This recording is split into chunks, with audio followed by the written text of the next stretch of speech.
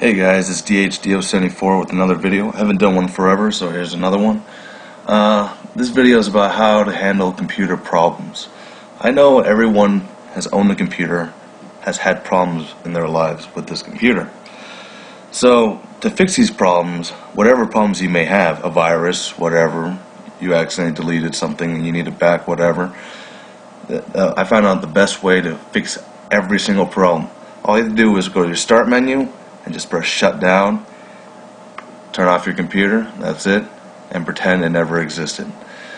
That's it.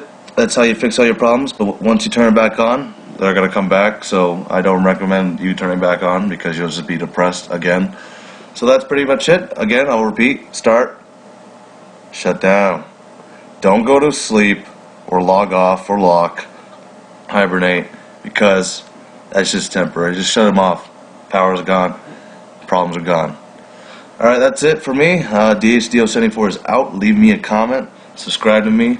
Personal message me if you have any problems with anything else. And that's pretty much it. Guys, take care. Later.